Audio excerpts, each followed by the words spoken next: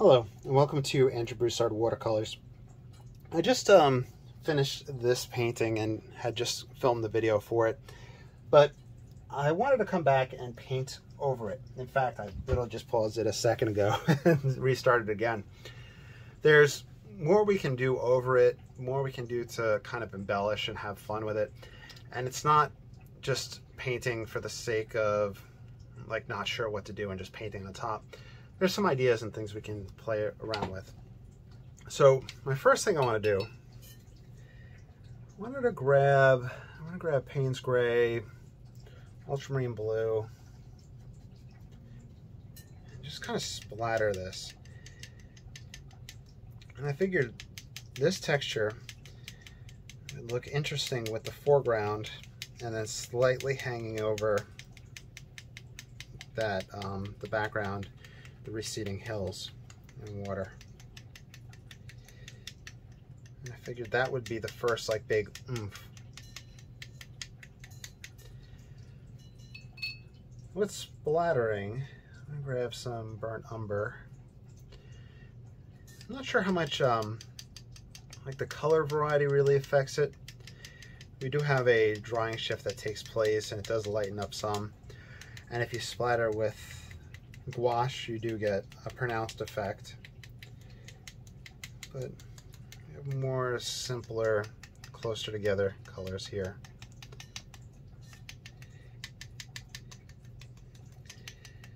Next thing, I wanted to build up some trees, or at least twigs along this edge. And I'll grab the number 1. I'm gonna have to be careful because I have the wet splatters there, and I'm gonna want to rest my hands on it, and then I'm gonna lift and I'm gonna cause issues. That's what happened right here in the previous stages if I don't dry off completely.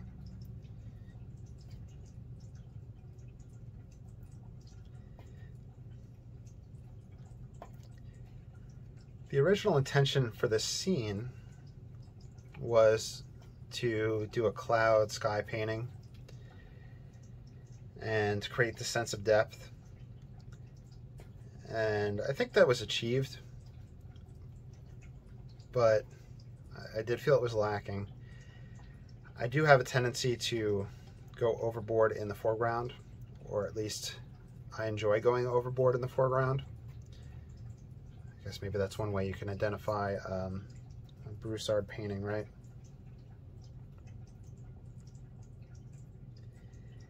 And I just think about this edge, this cliff edge or hill, wherever we're standing on and looking, how we would have all this growth there. Maybe we might have an opening there. We do kind of pinch the scene in a little bit.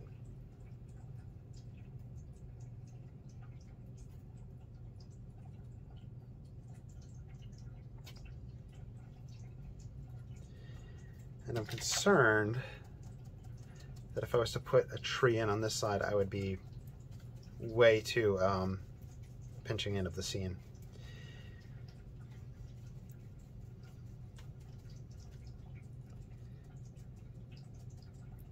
Just taking the hake.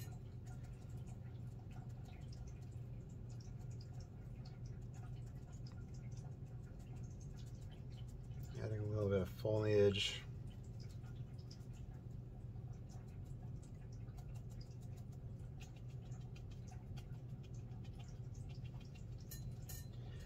Grab some Payne's Gray.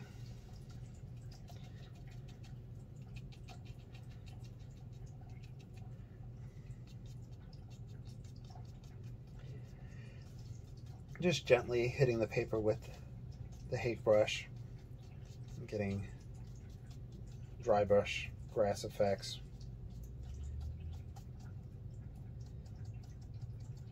Just a little bit here. Being very timid.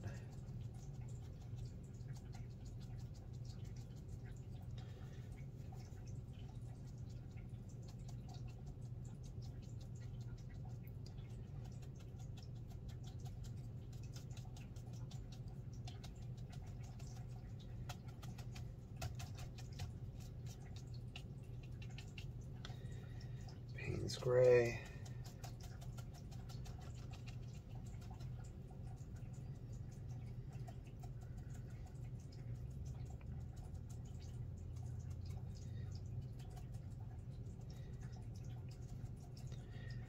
I'm rolling the brush in my hand. That's just my own personal way of trying to prevent the stamping effect. I've talked about that quite a bit with different tools. I'll grab ultramarine and burnt umber. Just mixing those as a dark.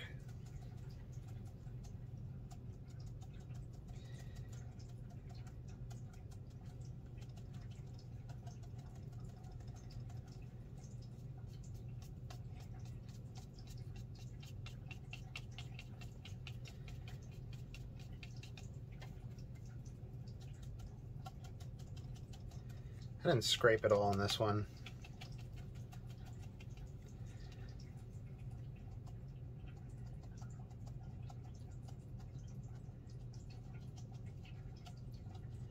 I think next time a higher horizon line while doing a foreground like this might be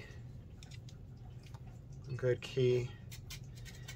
And potentially starting these branches lower here might create a sense of depth on the little cliff that we're on, instead of just having the twigs and the branches right on the edge. My buddy Bill has goats now, and they're absolutely adorable. And if you ride along the fence line, you'll see how they munch and chomp right along that, all nice and clean.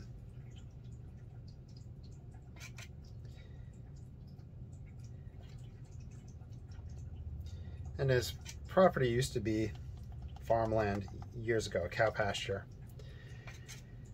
And since then, like, trees and everything have just overgrown it. But now that he has some cows again, and goats and sheep, you can see where they started eating into those areas and creating the animal paths, which is very cool. The reason I bring that up is, if you have like a path in nature, you can always often find where animals would walk to munch or to get to water.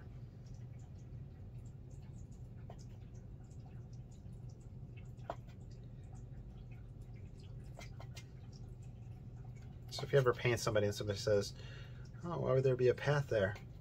I'll just say, for the cows, for the deer,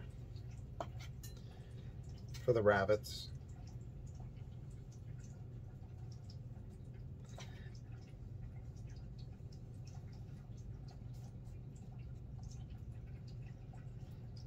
Even throw some birds in.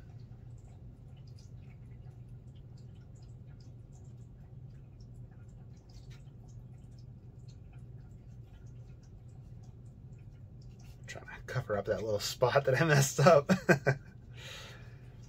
This was a fun one. Sometimes I get bogged down in the filming of things for the channel, which I really enjoy, and I'm not complaining. But you know, today is Tuesday after work. It's our last really full week of school. So next week we have off on the Friday.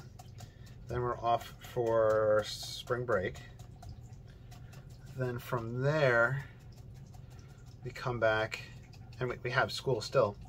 But then we lead into state testing in March, and then the seniors will do their finals early. The graduation for seniors is a little bit early, and they start wrapping everything up.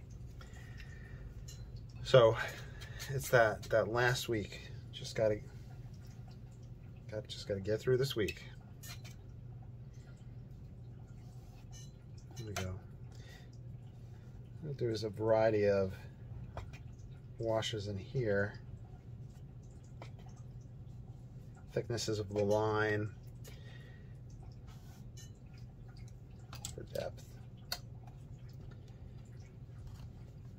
Where is the number 4? There we go. You can always do a low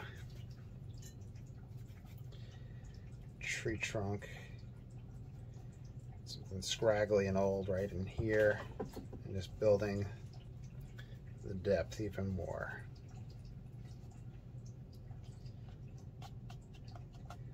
Let's see how this all dries. I'm gonna pause it. All right, we're pretty dry. I'm happy that I filmed this second one going in and playing around with the foreground. Color-wise, everything really started to blend together in that foreground, but I think the tonal contrast between that and the background and the sky works, and it just gives you the tonalist vibe.